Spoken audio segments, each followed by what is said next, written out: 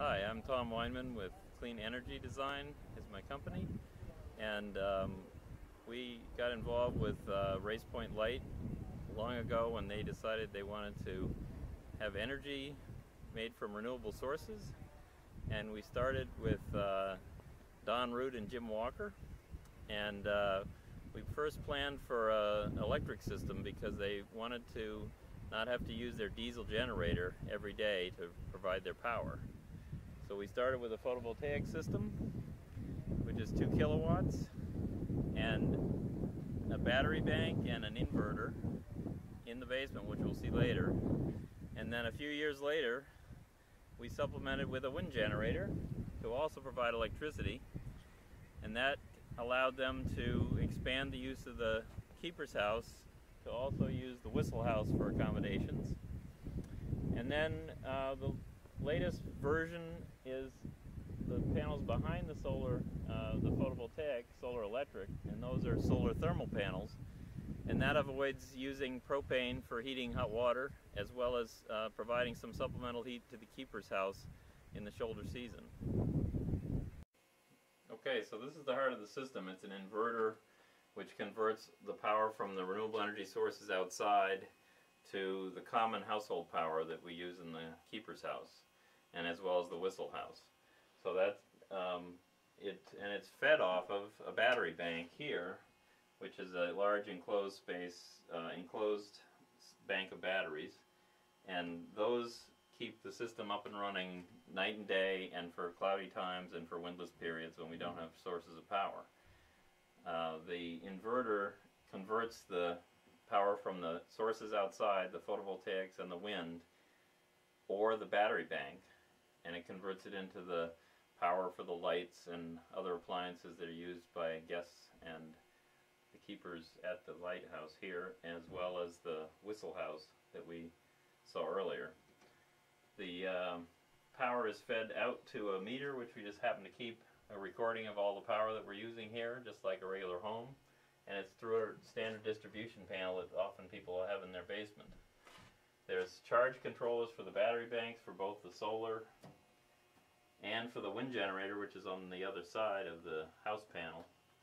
And then we have additional equipment beyond that for the solar thermals that you saw for storing hot water, and we'll look at those in a minute. Okay, I'll show a little closer view of the wind generator control, which is this box here, which has an emergency stop button, and then also a charge controller similar to the photovoltaics we saw a minute ago. These duck under and work with the inverter and bypass the house panel at this point and go to the batteries.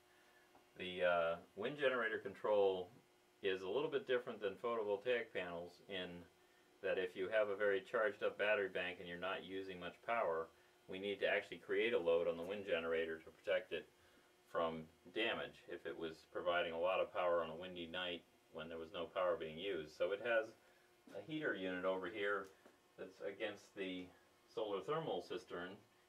That just happens to be a load that can be switched by the controller, and this heats up and provides a load on the generator if there is a windy night and no need for other power. Excellent. Could you explain about the cistern and how the water goes out to the panels? Yeah, well, we can move around this way to look at the cistern for the hot water system.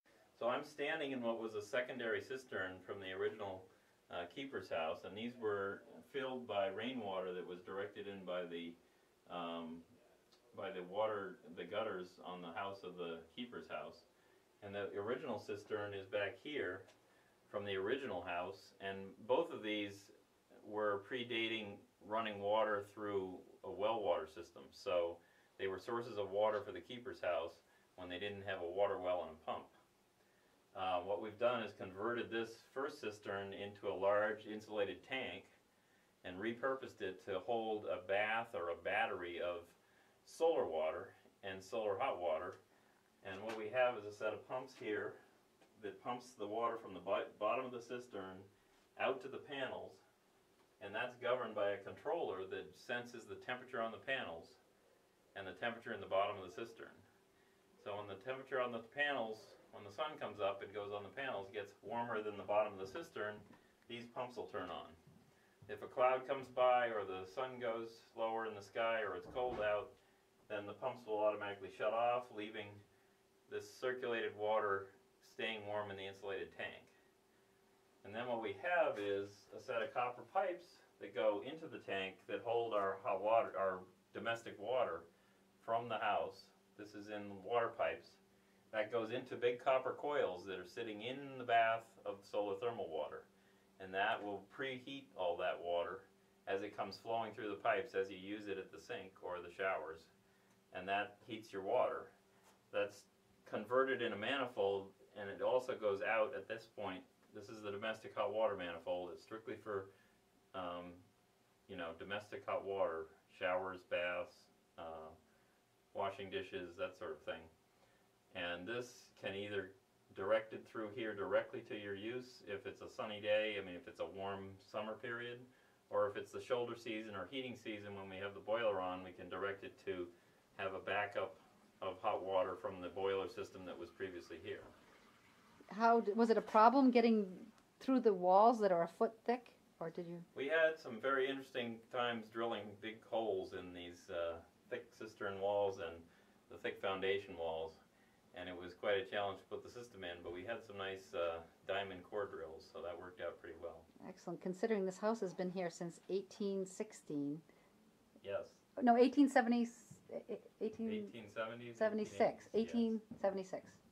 So in addition to doing domestic water, which I just described about the coils of copper to bring the domestic hot water out to the house, we also have a secondary coil of copper in there to bring water to the heating system for the shoulder season when you're trying to warm the house up and you got a lot of sun in the springtime or the early fall. And there's a second controller here which brings heat from a third coil in the tank over to our heating system. I mentioned earlier when it was heating season and the solar might not be all the way hot for a hot shower, this is the indirect fire hot water tank that's run from a boiler to sort of finish heat the water that's already been preheated from the solar. That's for domestic uses, for the shower and so forth. And then the last piece I was talking about over there was a takeoff for heating the house, and we've piped that into the regular heating system here. It's a separate branch off the heating system, and that will bring hot water from preheated from the tank through that coil into the heating system, so that the boiler doesn't have to fire to run hot water out to the house, to the baseboard, the regular heating system of the house when the thermostat calls.